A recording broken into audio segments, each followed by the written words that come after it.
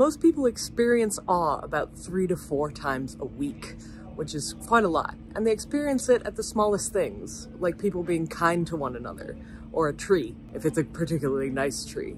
But the thing about awe is that it changes how your brain works. It actually decreases activity in an area called the default mode network, which is attached to things like your ego and anxiety. It also can increase connections between different parts of your brain that are otherwise disconnected. And it can help you feel calm, and it can also make you feel more generous towards others. Awe seems to make you feel more like part of a group rather than an individualistic entity just working on your own. It makes you recognize the connections between things in the world. And obviously, here in Svalbard, there's a lot of awe to see, probably more than 3 to 4 times a week. But it really does change your brain and your behavior.